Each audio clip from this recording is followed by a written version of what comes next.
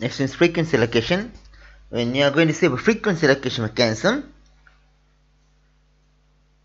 in radio transmission, there may be many frequency bands for transmitting the required information.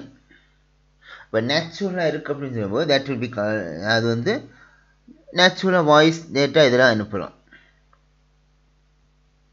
But இப்போ ஒரு frequency இன்னொரு frequency shift பண்ணும்போது தான் நமக்கு மாடுலேஷன் தேவை. மாடுலேஷன் அனுப்பும்போது நமக்கு என்ன பண்ணியிருக்கோம், கேரியர் சிக்னல் வேணும் அப்படின்னு நிறைய பார்த்துருக்கோம். மாடுலேஷன் அப்படின்னு சொல்லும்போது we are going to increase the traveling speed.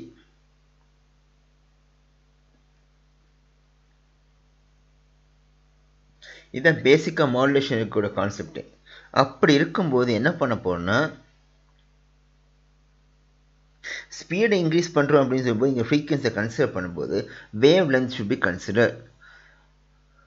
Frequency locate பண்ணுவோம். வேவ் லென்த்னு சொல்லும்போது எவ்வளோ டிஸ்டன்ஸ் பாஸ் ஆகுது அதான் வேவ் லென்த். அப்போ வேவ் லென்த்தை கன்சிடர் பண்ணும்போது வேவ் லென்த் ஃப்ரீக்வன்சியை எந்த இக்குவேஷன் மூலமாக சொல்லலாம்னா லாம்டா ஈக்குவல் டு c/f. இங்கே லாம்டான்னு சொல்லும்போது wave length in metres, cனா speed of light. இதுதான் இருக்கக்கூடிய கான்செப்ட் இருக்கிற ஃப்ரீக்வன்சி அலோகேஷன் மெக்கானிசம். சரி, frequency allocation mechanism everything is okay, good. அப்போது இங்கே பார்க்கும்போது நமக்கு என்ன இருக்குது அப்படின்னா, நமக்கு என்ன ஃபேக்டர்ஸ் கன்சிடர் பண்ணோமோ, எந்த மீடியம் யூஸ் பண்ணோம், டேட்டா ட்ரான்ஸ்ஃபர் பண்ணுறோம், எந்த மீடியம் யூஸ் பண்ணுறோம், அதை பேஸ் பண்ணி ஃப்ரீக்வன்சி அலோகேஷன் சேஞ்ச் ஆகும். என்னென்ன மீடியம் இருக்குன்னா கோஆக்சியல் கேபிளில் ட்ரான்ஸ்ஃபர் பண்ணலாம், ட்விஸ்டர் பேக் கேபிளில் ட்ரான்ஸ்ஃபர் பண்ணலாம், வயர்லெஸ் ஆப்டிக்கல் ஃபைபர் கேபிளில் ட்ரான்ஸ்ஃபர் பண்ணலாம். இங்கே ப்ரொப்பகேஷன் மெத்தட் எப்படி ப்ரொப்பகேட் பண்ணுறோம், ப்ரொப்பகேஷனை எப்படி டேட்டா ட்ரான்ஸ்ஃபர் ஆகுது. Next power that can be generated பார்க்கலாம். அதுக்கப்புறம் என்னென்னா எந்தெந்த டிவைஸஸ் ட்ரான்ஸ்ஃபர் யூஸ் பண்ணுறோம், எந்தெந்த டிவைஸ் என்ன மாதிரி டைப்பான ட்ரான்ஸ்மிஷனாக பண்ணுறோம், இதெல்லாமே கன்சிடர் பண்ணணும். இப்போ வயர்டு கம்யூனிகேஷன் நமக்கே தெரியும். பேசிக்கலாக ட்விஸ்டர் பேக் கேபிளாக இருக்கும், கோஆக்சியல் கேபிளாக இருக்கலாம். இப்போ இதை பேஸ் பண்ணி ட்ரான்ஸ்ஃபர் பண்ணுறது ஃபிக்ஸட் இருக்கிறதுனால, ஃபிக்ஸட் கேபிளாக இருக்கிறதுனால there will not be issues in transferring the information. But இங்கே பார்க்கும்போது வயர்லெஸ் கம்யூனிகேஷன் அப்படின்னு சொல்லி பார்க்கும்போது இங்கே ரேடியோ ஃப்ரீக்வன்சி சிக்னல்ஸ் யூஸ் பண்ணுறோம்.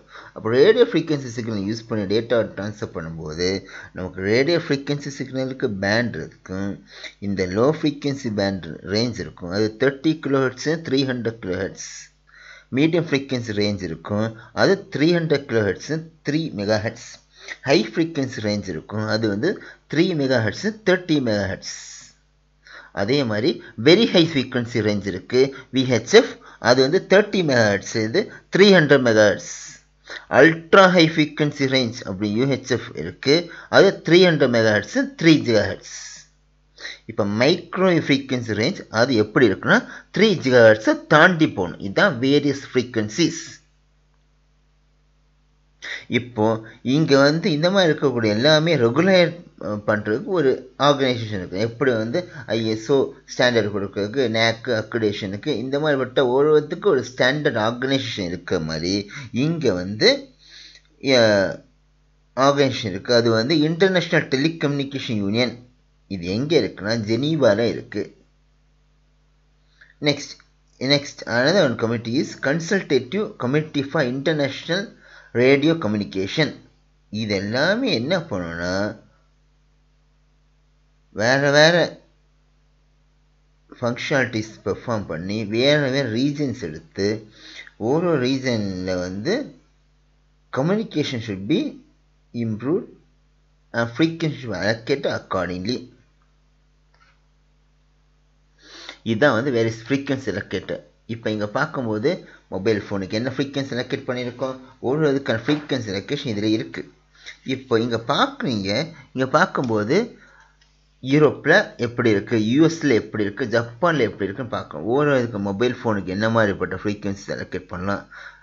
யூஎஸில் மொபைல் ஃபோனுக்கு என்ன மாதிரி ஃப்ரீக்வன்சி அலோகேட் பண்ணுறாங்க, ஜப்பானில் என்ன ஃப்ரீக்வன்சி அலோகேட் பண்ணுறாங்கன்னு பார்க்கலாம். இப்போ ஃப்ரீக்வன்சி அலோகேட் பண்ண இந்த இடத்துல வந்து நமக்கு என்ன இருக்குது, புதுசாக நிறைய டேர்ம்ஸ் இருக்குது. பிடிசி அப்படின்னு சொல்லும்போது பர்சனல் டிஜிட்டல் செல்லுலார் மெக்கானிசம் தான். இதுதான் ஜப்பானில் யூஸ் பண்ண மொபைல் ஃபோனுக்கு யூஸ் பண்ண மெக்கானிசம்ஸ். யூரோப்பில் ஜிஎஸ்எம், யூஎஸில் சிடிஎம்ஏ. இப்போ இதெல்லாம் தான் ஃப்ரீக்வன்சி நமக்கு இருக்கக்கூடிய frequencies for the particular type. இப்போ கார்ட்லெஸ் லைன் யூஸ் பண்ணணும், டிஇசிடின்னு யூஸ் பண்ணணும். டிஇசிடின்னு சொல்லும்போது என்னென்னா டிஜிட்டல் என்ஹான்ஸ்டு கார்ட்லெஸ் கம்யூனிகேஷன், இதுதான் டிஇசிடி. பிஏசிஎஸ் அப்படின்னு சொல்லும்போது என்ன, பிஏசிஎஸ்னா பர்சனல் ஆக்சஸ் கம்யூனிகேஷன் சிஸ்டம், இதான் பிஏசிஎஸ். நெக்ஸ்ட் பிஹெச்எஸ் அப்படின்னு சொல்லும்போது personal handy phone system, personal handy phone system. இதுதான் எல்லாமே தான் ஃப்ரீக்வன்சி அலோகேட் பண்ணாங்க. Various mechanism. இந்த மெக்கானிசம்ஸில் நம்ம ரெஸ்பெக்டிவ் ஃப்ரீக்வன்சிஸ் கொடுத்துக்கூடிய ரெஸ்பெக்டிவ் ஃப்ரீக்வன்சிஸ்க்கு அலோகேட் பண்ண போகிறோம். ஒயர்லெஸ்லான்னு சொல்லும்போது நம்ம ஸ்டாண்டர்ட் என்ன ஸ்டாண்டர்டை ஃபாலோ பண்ண போகிறோம்னா IEEE 802.11 இந்த ஸ்டாண்டர்ட் தான் ஒயர்லெஸ்க்கு யூஸ் பண்ண போகிறோம்.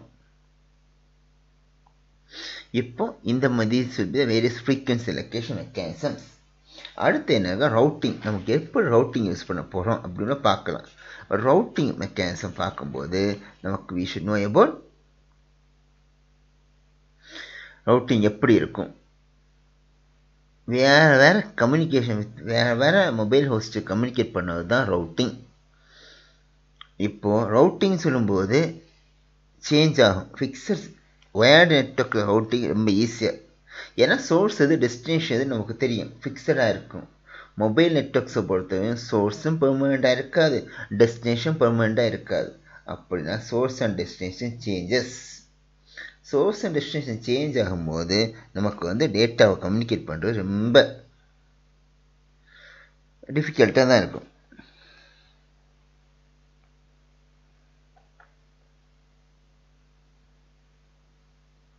அடாக் நெட்வொர்க்னு யூஸ் பண்ணும்போது தான் நமக்கு என்னென்னா, அதாவது எப்படி கண்டுபிடிக்கிறாங்கன்னா அடாக் நெட்வொர்க் ரொம்ப நம்ம டெவலப் பண்ணுறோம். அதாவது கிளஸ்டர் பேஸ்ட் என்வாயன்மெண்ட் எல்லாம் படிச்சிருப்போம். அதாவது எப்படின்னா நோட்ஸு ஜாயின் பண்ணும், அப்போ நோட் ஜாயின் ஈவெண்ட் இருக்கும், நோடு மூவ் ஆகும், that is calls note leave event. இது எல்லாமே இருக்குது. இந்த மாதிரி அடாக் நெட்வொர்க்ஸு நமக்கு நிறைய மெக்கானிசம்ஸ் இருக்குது. இப்போ பார்க்கும்போது ஃபார் எக்ஸாம்பிள் என்ன சொல்கிறேன்னா ஏபிசி 3 நோட்ஸ் இருக்குது.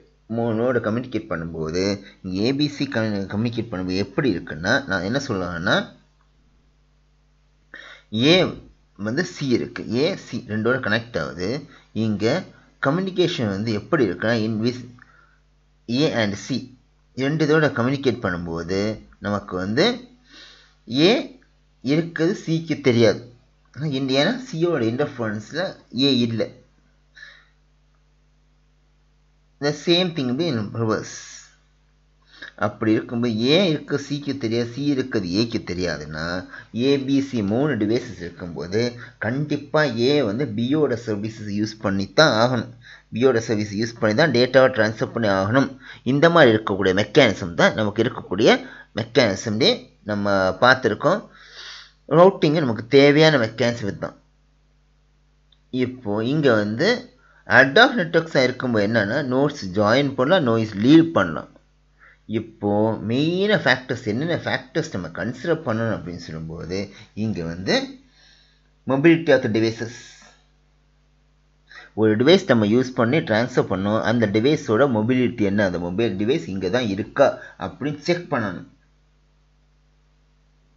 Next mobile resource constrains. என்னென்ன கன்ஸ்ட்ரெயின்ட் இருக்குன்னா limited wireless bandwidth, limited battery life. இந்த ரெண்டையும் கன்சிடர் பண்ணணும். இது எல்லாமே கன்சிடர் பண்ணி தான் நம்ம மொபிலிட்டியை மேனேஜ் பண்ண முடியும் நமக்கு வந்து. ஆனால் இப்போ வந்து ஒரு நோடு வந்து ஜாயின் பண்ணுது, ஒரு நோடு மூவ் ஆகுது, அப்போது கரெக்டாக ஒரு குரூப்புக்கான லீடர் ஃபிக்ஸ் பண்ண முடியாது.